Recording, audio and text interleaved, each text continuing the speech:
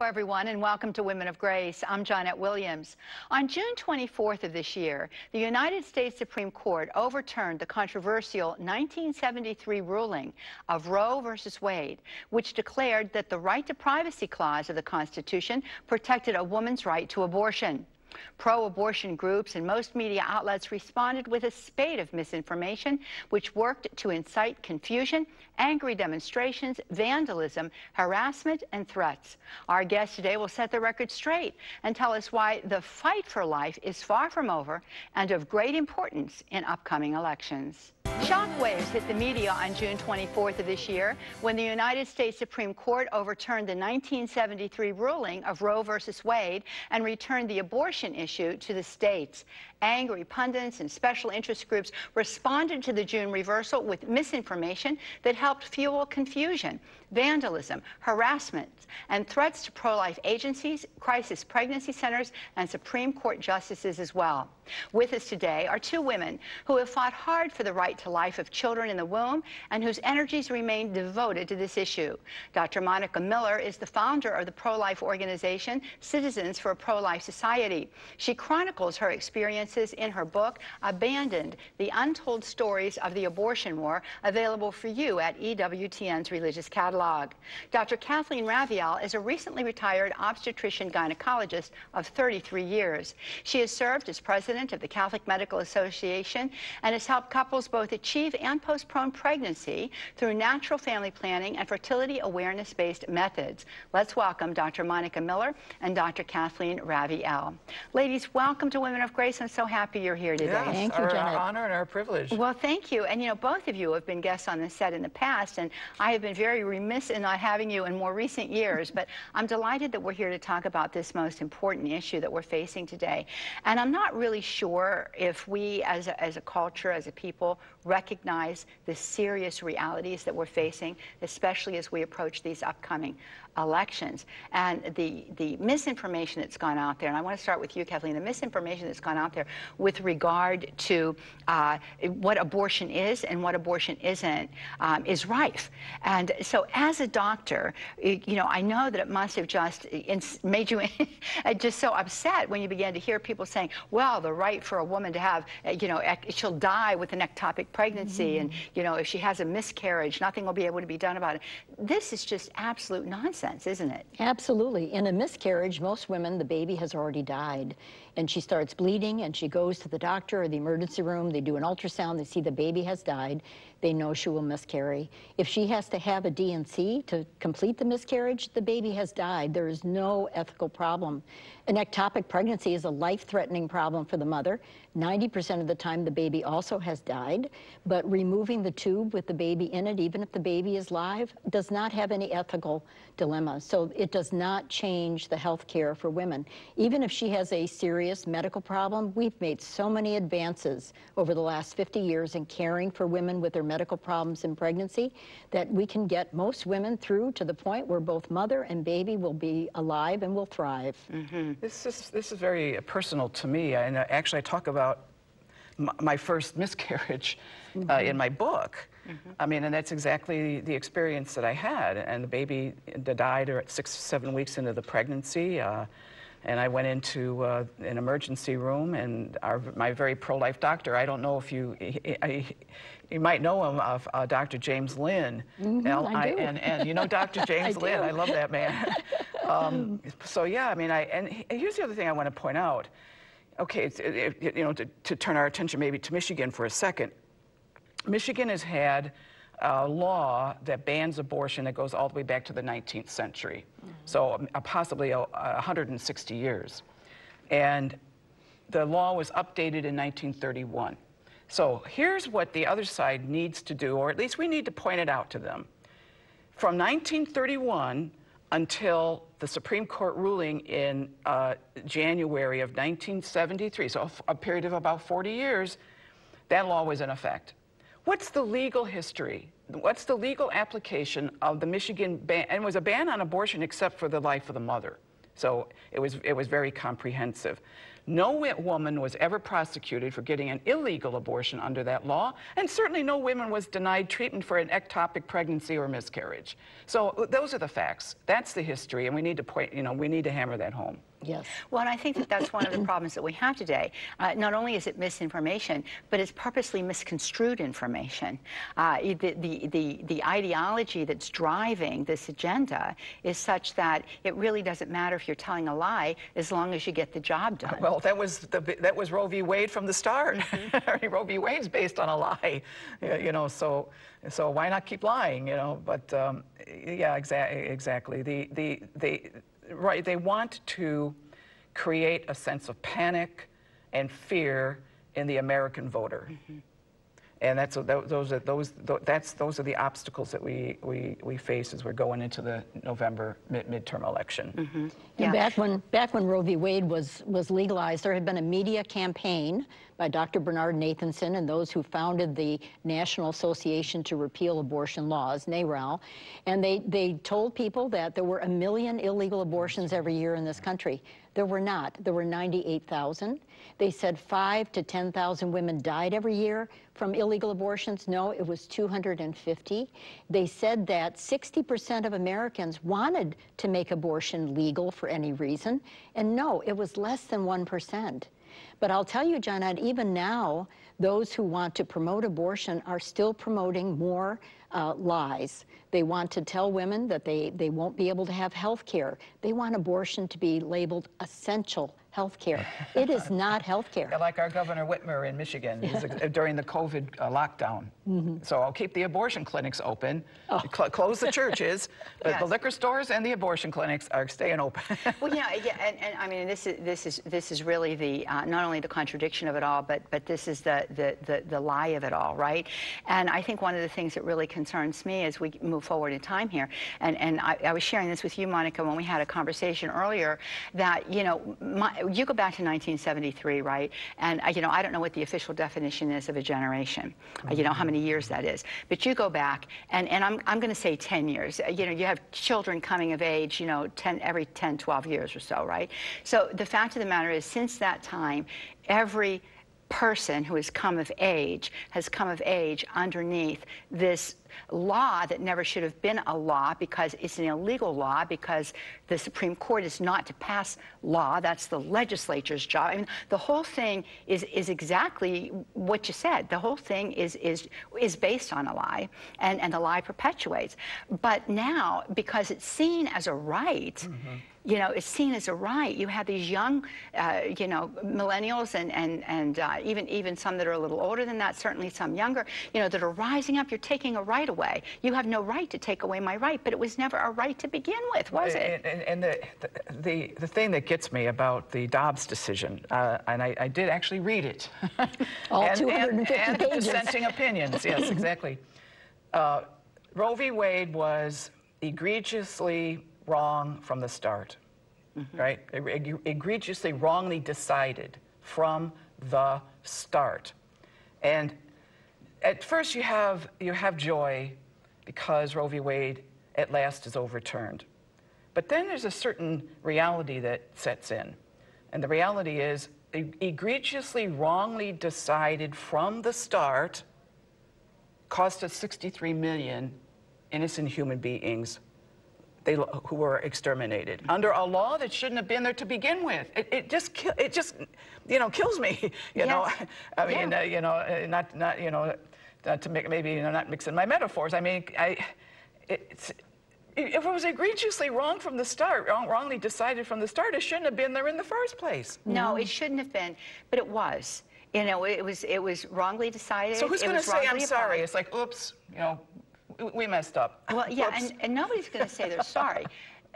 In addition to what's happened to those babies, which, as you say, I mean, it's horrifying. It's absolutely horrifying. And I'm going to ask you to take us through an abortion, Doctor, because I think that we need to understand.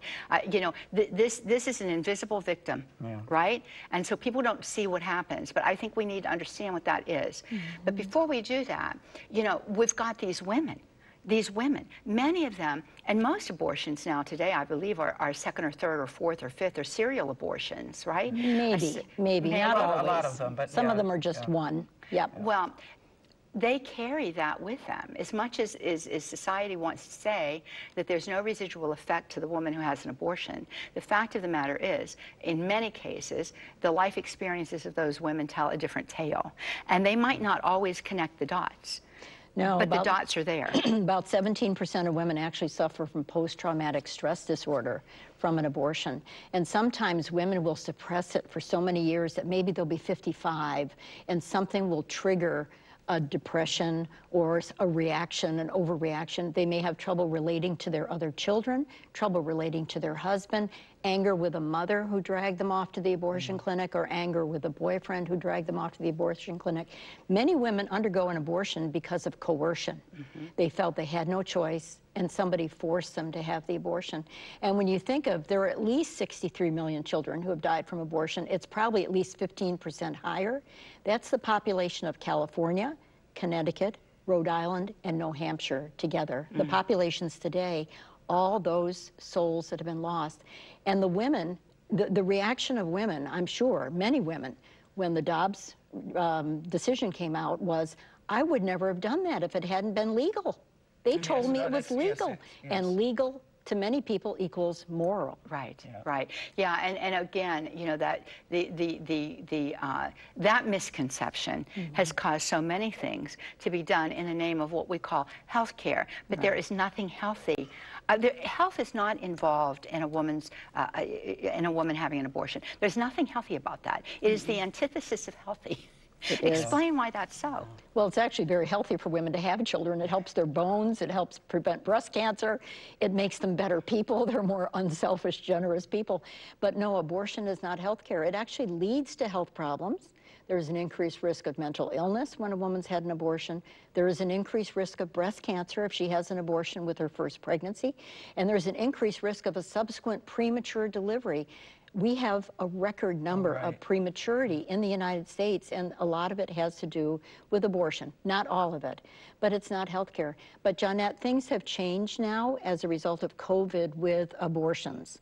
The telemedicine, chemical abortions now, and what President Biden has done through the FDA is that a woman can call a doctor on the internet, get all she has to do is tell the first day of her last period, answer a few questions, and the doctor mails her the drugs to have an abortion. She has no examination, no ultrasound, no testing to see if she's anemic, no testing to see if she's Rh negative. Right, exactly, yeah. And so you don't even know if it is that woman. A Rogam shot, Yeah. which I'm O negative. Yeah, if it is that woman who is requesting the drugs, and if she really is that far along in pregnancy, that is not health care. No. And yet, the American College of OBGYN says that's really all you have to do now, is just do this via telemedicine with no visit. I have to admit, I am a little perplexed by that attitude. I mean, these are medical professionals who, you know, we would assume care about others, and I don't understand why there is this cavalier attitude that, I mean, if there's, you know, there's no supervision, there's no regulation, the drug is mailed to the woman, and as far as I understand, these chemical abortion drugs shouldn't be administered after the 9th or 10th week of pregnancy. But what if the woman's 15 weeks along, or 16 or 18? Isn't it life-threatening for her to be taking these drugs if she's in, you know, beyond that 10th week? Well, and it's very life-threatening at 9 or 10 weeks. I mean, many of these women end up in the emergency room. The emergency rooms don't have to report women who come in with complications of abortion. The only thing that has to be reported now is if a woman dies. But women are also being instructed by the abortion doctor that if they go into the emergency room, they should just say they're having a miscarriage. So the doctor won't even know And they can't you tell the took a difference. drug. They See, can't. I mean, No. we have to go to a break, but just to summarize this with a final statement, but we can come back and pick it up if you want to after the break. But the fact of the matter is, the lies continue to be perpetuated because these women are told that this is safe. There's nothing the matter with this. Most of them have no idea what they're about to experience in the loss of this child. Many of them are doing this all by themselves. The horrific reality of delivering a child that you have, they begin to see, because when they're in the abortion clinic, they don't see that baby after that baby is dismembered. But then when they see that baby, when they're doing this chemical abortion, it's a whole nother matter. So friends, very big topic that we're discussing today, a very important topic that we're discussing today. We're really trying to break through that web of lies that has shrouded this issue. It's very important. I hope that you're paying really close attention, because as we come forward in time to the elections coming up, it's very, very necessary that we vote properly and we vote for life for all of the reasons that we're discussing today. We're going to be right back, more with our guests, Dr. Kathleen Raviele and Dr. Monica Miller. Stay with us. Welcome back, friends. We're visiting with our guest today. We have with us Dr. Kathleen Raviele. Dr. Kathleen Raviele is recently retired, an obstetrician gynecologist for 33 years. She continues to remain on the front lines of the right for life for every child that is conceived. Dr. Monica Miller, professor of theology and one who has been engaged in this abortion war almost since the inception, you know, of right around 1973, maybe a couple years after that, Monica, 76. right? 76. So 3 years after, she's been a warrior, even burying 6,000 babies that have been discarded. Tremendous work. She chronicles her experiences in her book, Abandoned: The Untold Story of the Abortion Wars. And, you know, I've read this book. It's a compelling book. It's a page-turning book. It's one of those things where you want to find out what happens, and yet you dread turning the page because of what you're going to read. But I think it's absolutely must-reading for today. You know, and this book was very important when you first penned it almost 10 years ago, Monica. It's more important now. So I want to send you out to EWTN's religious catalog, EWTNRC.com. You can order a copy of this book, and I'm going to tell you, order a copy for all of your friends and all of your family members too. They need to read this book as we approach these upcoming elections. Another fantastic book that Doctor wrote is The Authority of Women in the Catholic Church. This book is one that we have used in Women of Grace. We've taken our women through a beautiful, beautiful educational program with Dr. Monica Miller with regard to who woman is, the power that she has, and let me tell you what, you will be dazzled, ladies, when you discover how absolutely marvelous you are and a great plan God has in mind for you. So we invite you to get a copy of this book at EWTN's religious catalog while you're out there at the same time. Thank you so very much, ladies, for being with us today. I want to get that in there because sometimes we wrap it up right on that last second and I don't get a chance to thank you. This is such an important discussion. We were talking about chemical abortions before we went to break. I want for you, Dr. Kathleen, to walk us through what a clinical abortion or a surgical abortion is, what actually takes place there. And then I want you to compare and contrast that to these chemical abortions. Well, 90% of abortions are done in the first trimester.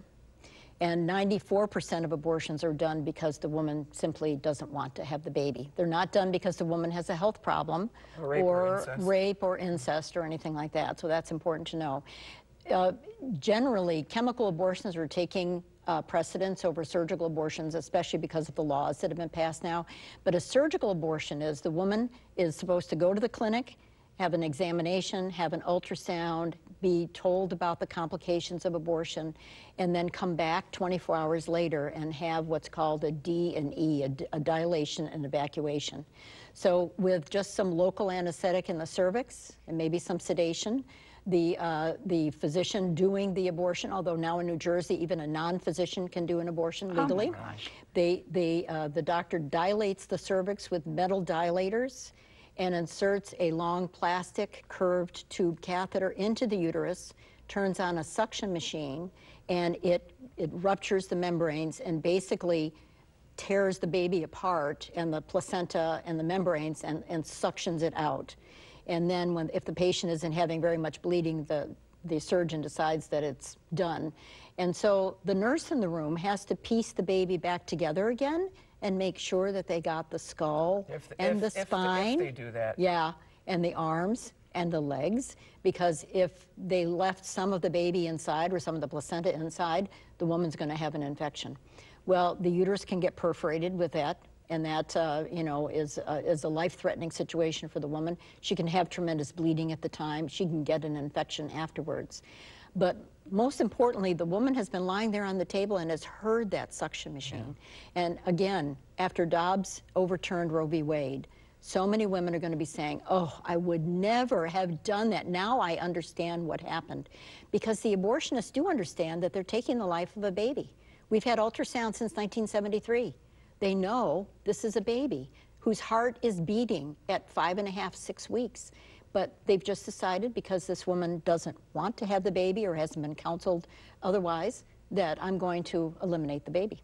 Well, you know, Stacey Abrams said recently that that sound of the baby's heartbeat is manufactured, that a baby's heartbeat doesn't begin to beat at 6 weeks. What does she mean by manufactured? Manufactured like the machine sound. That's the Doppler is making the sound? I mean, what is no, that? There's something that there's an audio tape or something that's playing that's making that sound. Oh, no, but that is what she said.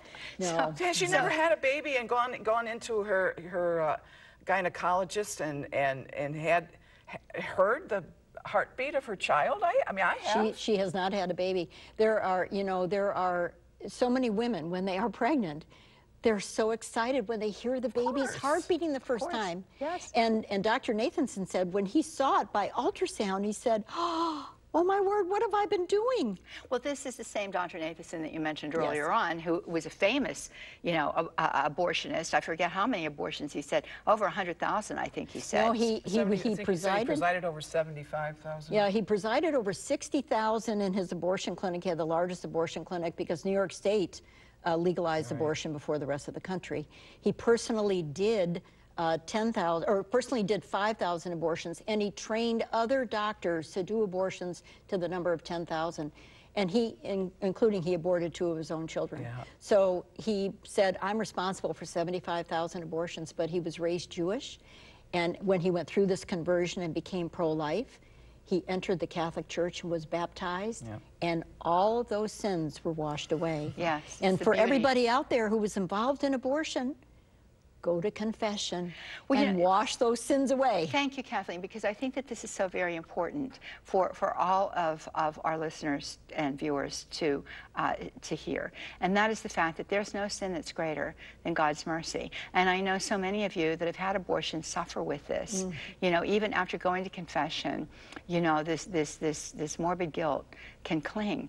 But God does not want that for you. He wants you to know that the sacrament expunges the sin. Begin again, start again.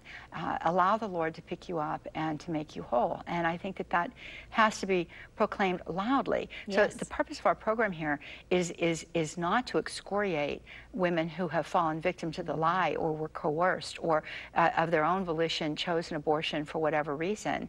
The purpose of the program is to inform people what abortion truly is so that we can stop the scourge of these lives.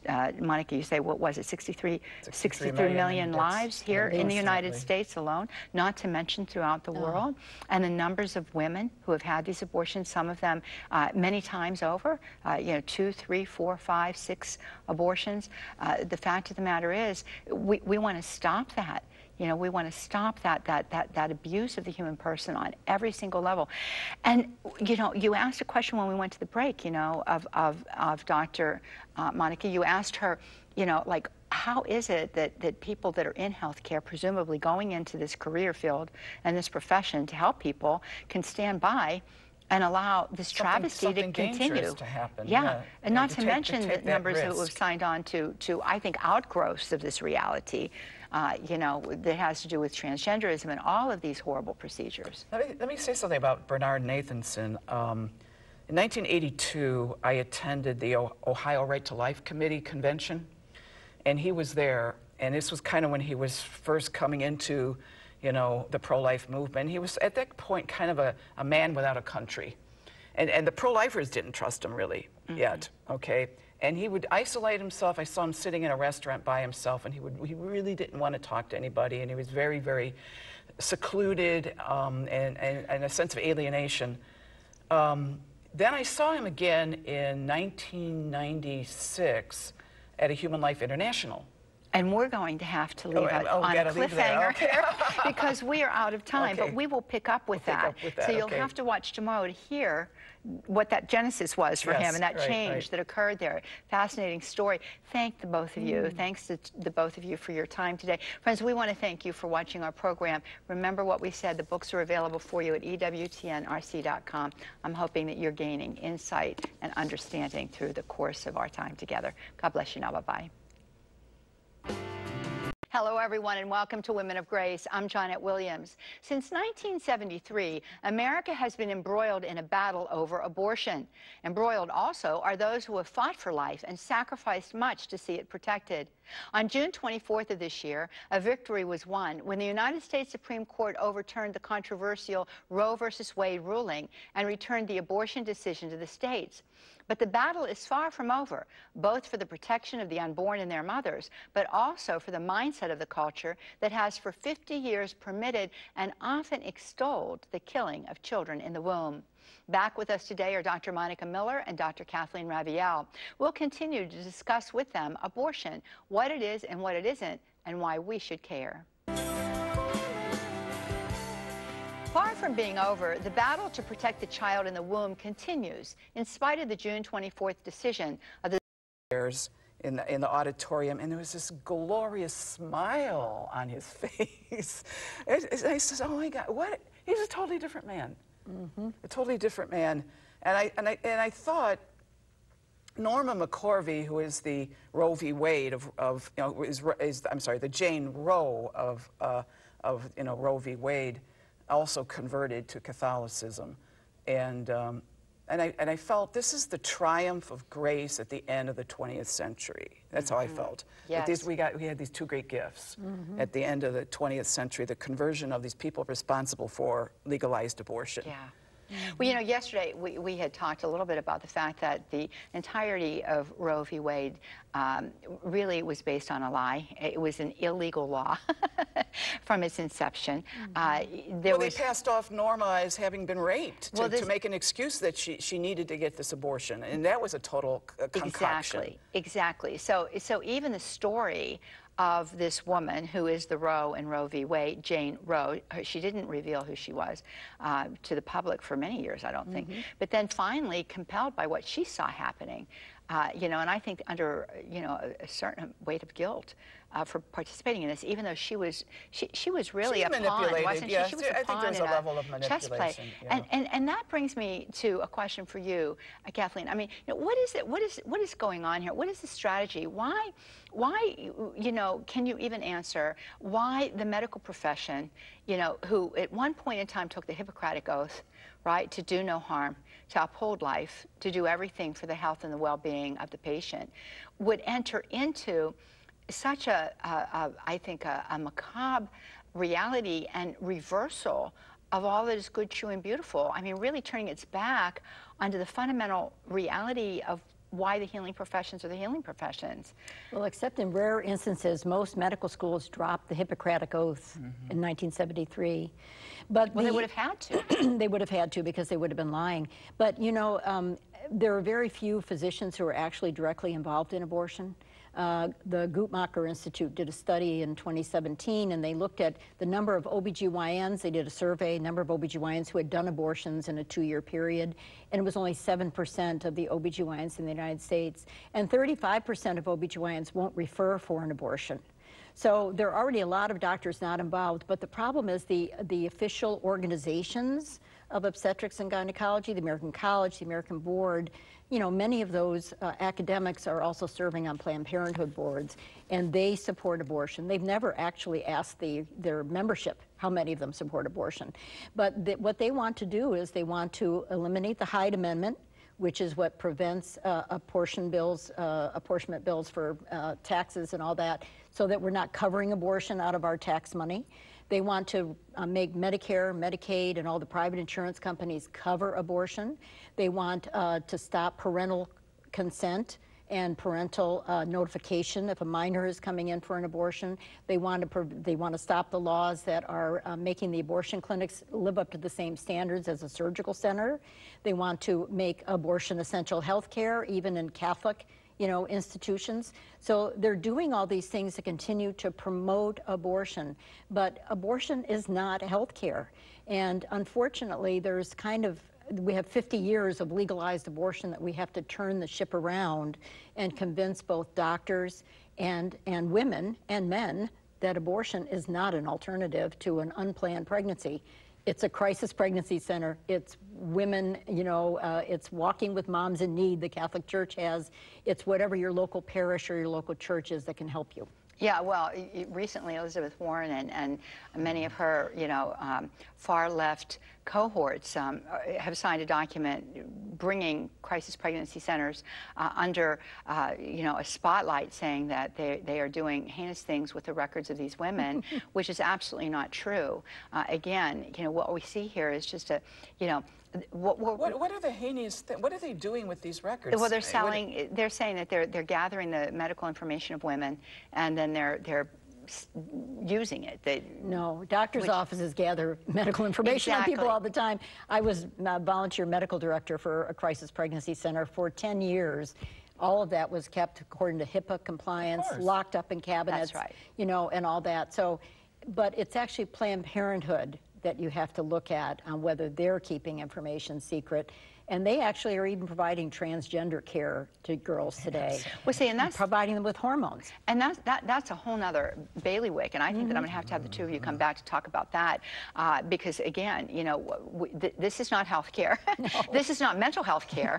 We're living in a delusionary world today. Surgically remove completely healthy body parts. I'm sorry, that is not health care. It's mutilation. No. It's mutilation. It is mutilation. That's exactly right. And you both know that there's absolutely no way that you can make a woman a man or a man a woman. There is no way to do it. The DNA down to the smallest cell will always tell the truth of who you are. Well, so the other thing is, for the transition, for let's say a man wants to transition into being female. What actually happens there is it's a cosmetic transition more than anything else, because it's almost as if, like, for example, Bruce Jenner. Okay, and I think he had a photograph of him looking like a woman on the cover of Vanity Fair. What's he really doing is he is feeding into a certain stereotype. So it's not that they become female, but they take on a stereotype of what it means to be female, right? Voluptuous and beautiful and glamorous and all of that. Where there's a wide spectrum here, folks, on what a girl looks like. That he doesn't make himself look, look like an ugly woman, right? Or a short woman or a fat woman. You know what I'm saying? And really, that's something that the feminist movement really needs to say. Let's hold the phone here. Well, and there's an outcry, I think, from people for them to do that, especially when it comes to sports, and we've seen all of that. Yeah. But I want to get back to a statement that you made, Dr. Raviele, and I want to see what you can contribute to this, Monica, from your theological and philosophical background. And you said we have to turn the ship around. This ship has been going in a certain direction for 50 years, and oftentimes if you have a great big ocean liner out there on the open seas, or you have a naval vessel, you can't make an overly sharp turn, it'll capsize, right? So we can anticipate that there's going to be, we want it all gone right away. But the fact of the matter is, I think that we're going to have to be satisfied with a certain incremental approach to moving things around, which is not the preference, because it could be done in a moment. But when we look at it, we're talking about changing mindsets and a worldview, and we've ingrained a worldview from children's earliest moments. They've been indoctrinated with certain ideas about all of these things that we're discussing today, all the way up through college. Yeah, the issue here is, so in fact I wrote an article for Crisis magazine on really this very specific point. Okay, and I think the article is entitled Roe Overturned, the Joy, the Sorrow, and What Else Needs to be Overturned. Okay, so you can overturn the ruling of Roe v. Wade, but my argument is that we have yet to overturn the philosophy of Right. Roe versus Wade. That's right. Okay, because I argue Roe v. Wade is not just a Supreme Court ruling. Roe v. Wade is a philosophy. Yes. And that still is pervasive. The philosophy is entrenched. The idea that it's the woman who stands alone, and I argue that Roe v. Wade invented this thing called the autonomous woman, the woman who is radically isolated.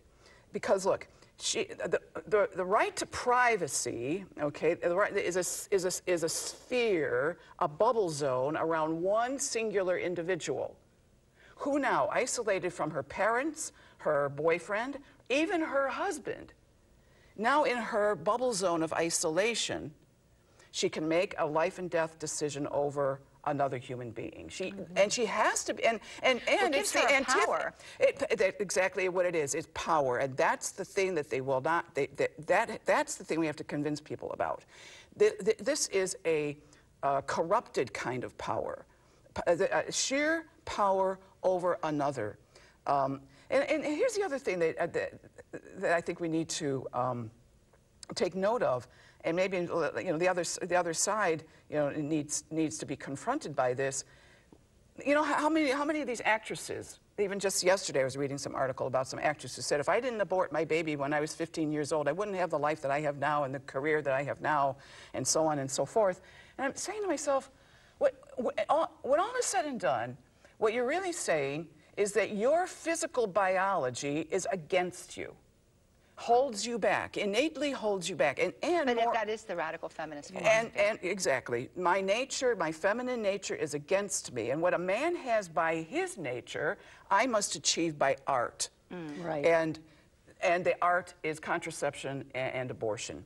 So this woman in her radical bubble zone of isolation, the autonomous woman. So that's and basically you're saying the woman is saying, I have to kill something, even if you want to say it's a human being, but I have to kill something in order to be liberated.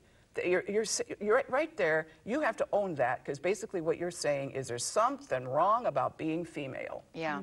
Well, I mean, it's killing a living being. Whether you want to recognize it and call it a human being is a whole other matter. Right. But the fact of the matter is, you're killing something, and you have to be a killer. So, you have to be a killer in order to be liberated and free and engage this self-determination. Well, I want to pick up on that because I think that brings us to another reality, which again is another lie that has been trumpeted by that ilk. The pro-death ilk. But we got to go to a break. So we're going to come right back, friends. More with our guest today, Dr. Kathleen Raviele, Dr. Monica Miller, sending you out to EWTN's religious catalog, EWTNRC.com. Love to call it the home of holy reminders in memory of our mother Angelica. Abandoned, the untold story of the abortion wars is available for you there. This is a tremendous book, a tremendous read. It's a must read. Want to tell you that I interviewed Monica on this book back in 2013, and we have taken those programs and made them available for you on our website at womenofgrace.com. So you can go out there and you can watch them. I just watched all 5 of them, Monica, yesterday. I watched all 5 of them. I got to tell you what, I must say, those shows were absolutely fantastic, and that was because of you. So I do want you to get out there and have an opportunity to watch those programs. We're going to be right back. Stay with us. But women...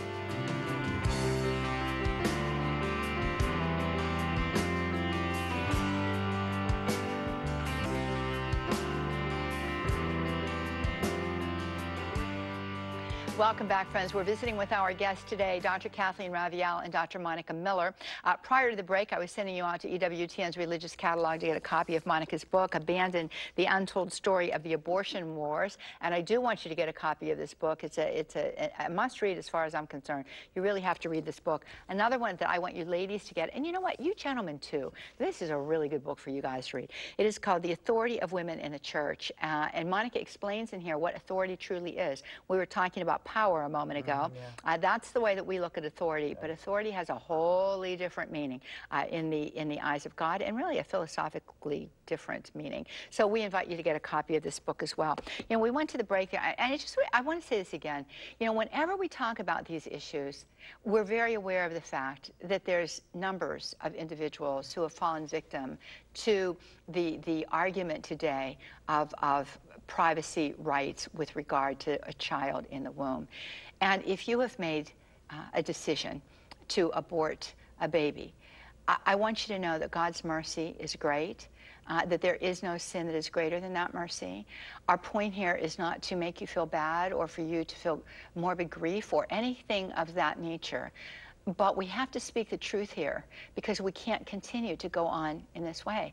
We can't continue to lose another 63 million people in the United States of America.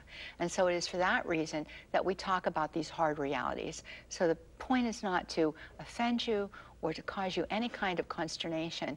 It might be to propel you to the sacrament of confession, and certainly maybe to change the way in which you're looking at the world in this issue. But we understand how difficult it can be in very tense moments. So there you have that. I wanted to talk with you a moment, though, Kathleen, from a biological, scientific, obstetrician gynecologist point of view here. You know, one of the things that I think really is a burr in my saddle when I'm listening to these arguments being made is, you know, it's my body. I can do with my body what I want. But that body growing inside of a woman's womb is not the woman's body. No, it is not. She's not doing anything to her body. She's not killing her body. There's a beautiful scientific document by Dr. Maureen Kondic, C-O-N-D-I-C. It's on the Charlotte Lozier website now. And she goes through biologically when human life begins. And it's called When Does Human Life Begin? There is a particular instant of sperm from the father and egg from the mother fusion, where biologically after that, this is a separate human being with a separate development, all the different organizational skills that a separate human being has. The mother and the child are separate. They interface through the placenta and the decidua between the mother and the child, so the mother can provide oxygen and nutrients for the baby, but the baby is separate. But you know, we have to go back to the basics about who we are as human persons. We're all made in the likeness and image of God. We are a reflection of God in this world. And motherhood is a very special gift. Yes. Motherhood can bring us to heaven. I mean, with what mothers have to put up with crying babies in the middle of the night and children throwing up on the carpet and children misbehaving as teenagers. They don't do that. Children misbehaving as teenagers and all that type of thing. That sanctifies women. Yes. And so we should not be afraid to have children. And we should look on motherhood as a gift. But children also have the right to have a mother and a father who are committed to each other for life and marriage. And our culture has gotten away that sexual relations is recreation, it's owed to you, it's not your right. You don't have the right until you're married. Yes. And that's the best way to bring up children, is within a marriage. That's not always possible. We certainly want children to live, but the best way is to bring them up in a marriage. Yeah, you know, and it's beautiful reality. I always felt like to go back to Genesis, you know, and Genesis 2 especially. You know, I mean, you know, if you look at the way in which creation itself was orchestrated, you know, God begins by separating things, right? And He's creating a habitat for man, and He creates man in His image, in the divine image. He created him male and female. He created them. It says in Genesis 1, but in 2, we find that the last person to be created is the woman, and she is the masterpiece of God's creation, and everything about her says that. I mean, you know, in some ways, well, you know, I love the fact that you have a bird's eye view of something that we don't, an appreciation for something that we can't fully apprehend. When you look at the construction of the female's body and her reproductive system, this is a finely tuned reality that is amazing. It's like an orchestra going on every month in the ovaries. I know, and it's a beautiful thing. So we as women should find a dignity, you know, sitting up very tall in a marvelous way in which we're created. Well, Genesis chapter 2, the woman is the center of human communion. She brings the man into her orbit, if you will. For this reason, a man shall leave his father and his mother and cling, which is an instructive word, cling to his wife, and the two shall become one flesh. It is not good for the man to be alone. So we know that isolation and alienation is the antithesis of authentic human living. And so really the truth about women as the center of human communion is absolutely contrary to Roe versus Wade. Roe versus Wade is the undoing of human communion. Roe v. Wade looks at the world and sees radical individualism, and we are not morally united to each other.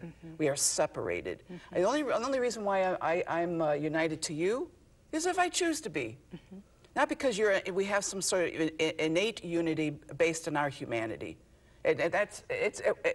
It's dangerous. It's a corrupted, dangerous philosophy. Well, it is, and you know, and I want to say something.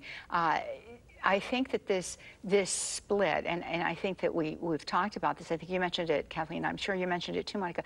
You know, when you take the sexual act outside of marriage, and when you divorce it from its ultimate purpose, which is procreation, then what happens is you begin to set up a construct for that isolation and that individualism. And I would say that you know, ultimately, you have to go back. I mean, divorce was really not something that was embraced by the churches until the 1930s, right? I think it was the Lambert the contraception. Excuse me, contraception. Right. So divorce was frowned upon as a society because of the need to keep mother and father together for the sake of the children. But then contraception was really, I think, the first nail in the coffin. And now you take it from there, you can see a continuity, you know, all the way to the transgenderism that we're seeing today. And so I'm just going to ask the two of you, we have 45 seconds. So I'm going to ask if you'll come back and we can do some additional programs on this topic. We need to explore it more. And I'd like to get into this whole business of transgenderism and, you know, the ongoing, what do I want to call it, de-evolution of man. I mean, you could write a book title like that, Monica, Kathleen. Two of you could Salt. Here, I'll set that up for you. All of that being said, thank you so much for being our guest on this very, very important topic. And friends, we want you to take all of what you've heard and apply that as you're looking forward to the upcoming elections. They're outrageously important. God bless you now. Bye-bye.